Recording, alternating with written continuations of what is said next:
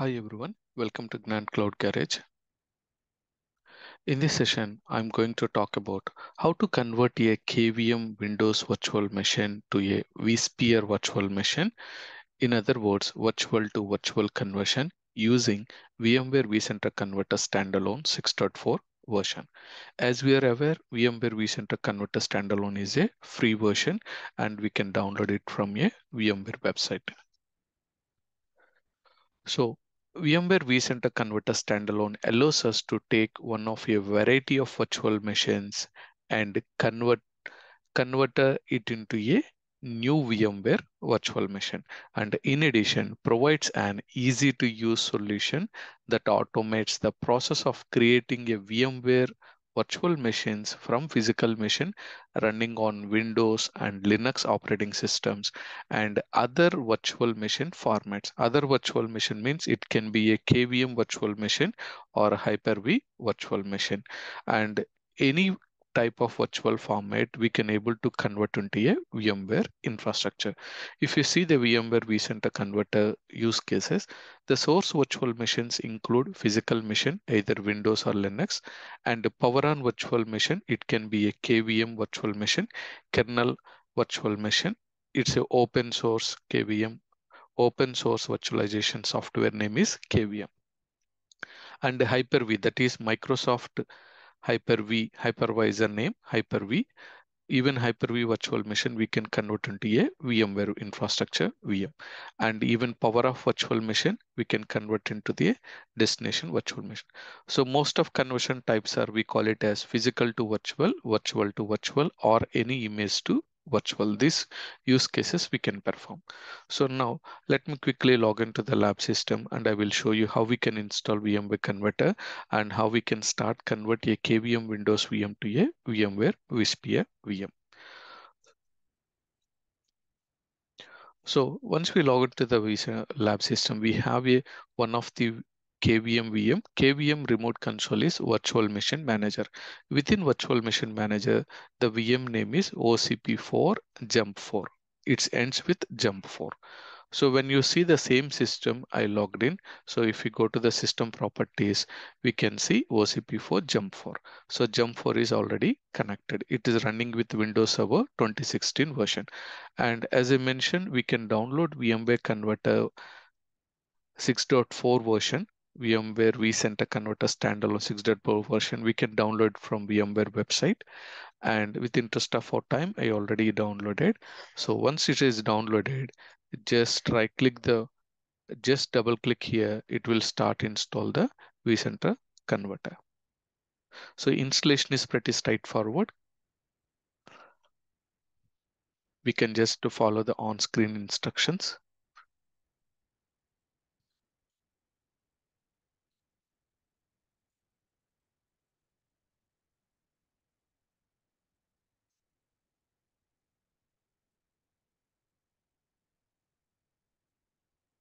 So it is extracting the VMware vCenter converter standalone file.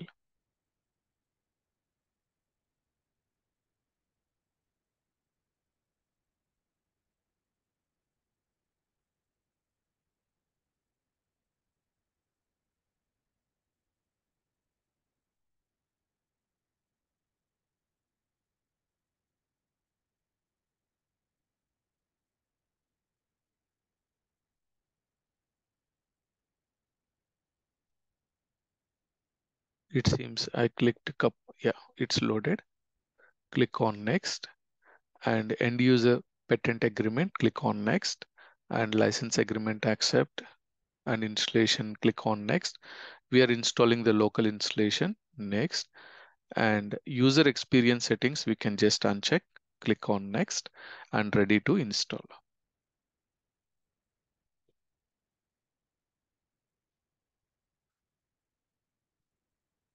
Because there is a two installations initiated, I just stopped one method.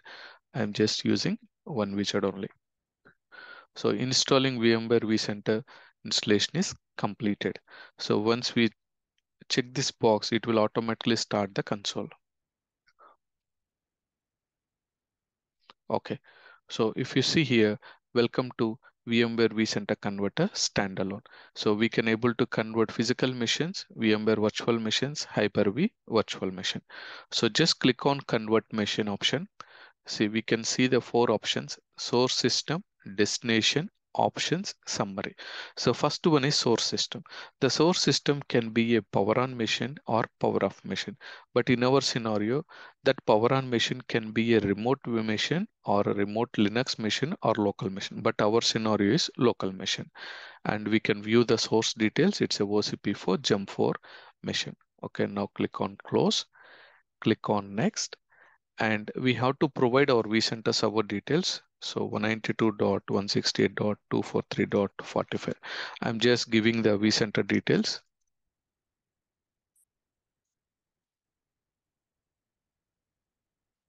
Administrator login and password. So click on next, ignore.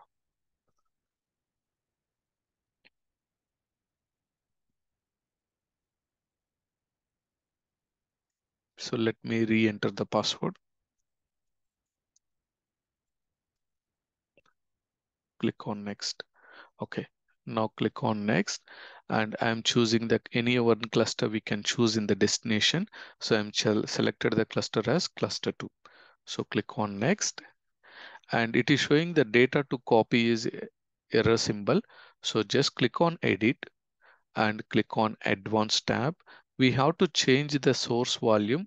Go to the destination layout.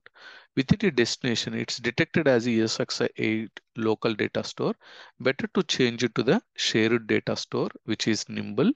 And the disk type, it is default selected as thick. You can change it to thin. And disk sizes, let's keep it as it is. So now select the devices and go to the data. That error is cleared. So that means we can able to select all the devices, a better CPU, memory, disk and all. If you want to modify, you can modify. For example, I just modified the disk type from thick to thin, and CPU memory, if you want to increase, you can increase or else leave it as it is. And even the services also leave it as it is. Just click on next. So we have completed three steps: source, destination and options. And finally, within a source, our source machine is power on machine, and destination we are just using the same name. If you want to modify the name, we can just go back and modify the name. And the CPU memory, there is no changes. We are just going with the same configuration, but only change what we did is it is showing default thick provision. We change it to thin provision. Okay. So destination VMware tools installation, it is showing no, later we can install it. Okay. So now click on finish. So once we click on finish, the conversion job is submitting. So when we select here, we can see the source machine and destination machine.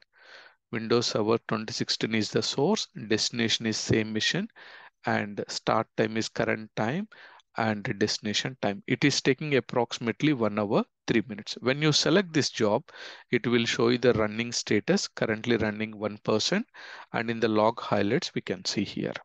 Okay. And similarly, it is currently this jump machine is jump 4. Similarly, I initiated jump 1, jump 2, jump 3 as well. Suppose if we see from our KVM server, within a KVM server,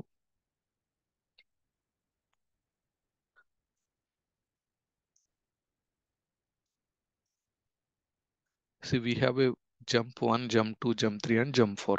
Jump 1, 2, 3, I already initiated conversion. If you see within our vCenter, jump 1, jump 2, jump 3, just now we initiated the jump 4. Even jump 4 conversion is in progress. It's created the VM name. Okay, so jump 4 also created, but the conversion may take a while. If you see the other one, let's say jump 3, currently it is showing as 46%, the remaining time 58 minutes.